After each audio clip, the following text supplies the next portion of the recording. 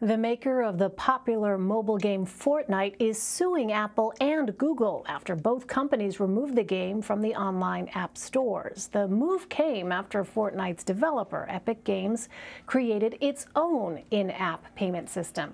That move bypassed Apple's standard payment methods, which includes a 30% cut of any in-app purchases. According to Epic Games, the decision by Apple to remove Fortnite highlights Apple's control of the market. Apple has been facing recent antitrust concerns over the way it operates the App Store. Apple and Google both claim their 30% fees keep their online stores up and running. For more, CNET senior producer Dan Patterson joins me now. Hi, Dan. Good to see you. So what exactly happened with Epic, Apple, and Google that led to Fortnite's removal from app stores? Good to see you, Elaine. It appears as though this is kind of a coordinated dance that's playing at a game, pun intended.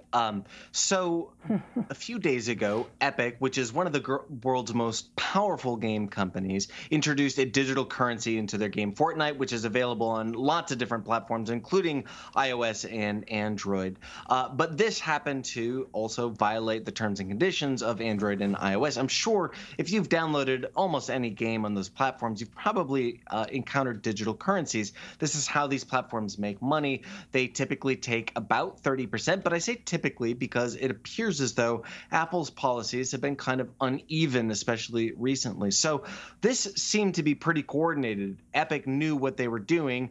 Fortnite is so popular, it is closer to a social network. People communicate with their friends on Fortnite. They share memes. There's often movie watching parties inside the game. So this is not a teeny little app. Epic is a massive billion-dollar company, and this was a coordinated attack.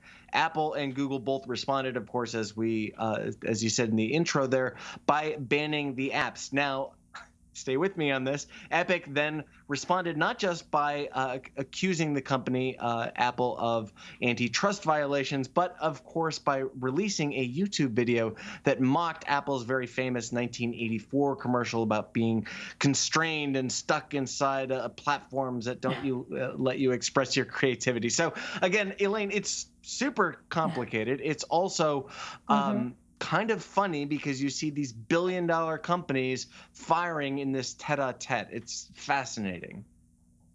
I mean, the fact that they put together some kind of parody video, it sounds like they're really going to great lengths to try and get each other. But the bottom line here, what does that mean for users? Are they still going to be able to play the game?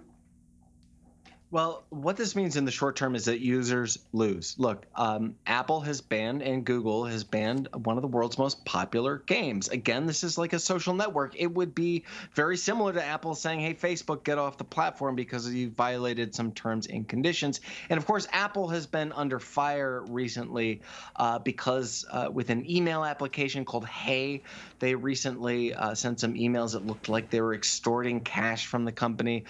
They very recently banned Microsoft's xCloud Game Pass gaming service, which is like a Netflix for gaming. Same with Google Stadia. So we see that Apple has kind of applied their policies in a way that is provocative to companies like Epic. So again, in the short term, consumers, you lose. In the long term, it is apparently a coordinated attempt by Epic to kind of bend Apple to their will, which is fascinating. It doesn't happen a lot. I mean, can Epic actually win this case? Well, right now, there's really not much of a legal lawsuit, or there's a lawsuit, but there isn't a really protected law case happening. Epic could win strategically, however, because it's not just Epic fighting this fight. Like I said, Microsoft, very powerful in the space, has a new gaming subscription service coming out in the fall, and they are pressuring Apple on very similar grounds. So this might be kind of a battle of public opinion, but in the short term, to once again answer your question, Elaine, consumers lose. So what does this ultimately mean for the antitrust probe into the big five tech companies? Well, it is one more bright and shining example of the power that these platforms have. Apple, of course, isn't just one platform. It's many platforms. It is iOS. But there's also Mac OS, iPad OS, and all of these platforms exert quite a bit of leverage and influence in the market. So does Google Play. Look, they have the vast majority of the market share. Google Play is not a small competitor in this space.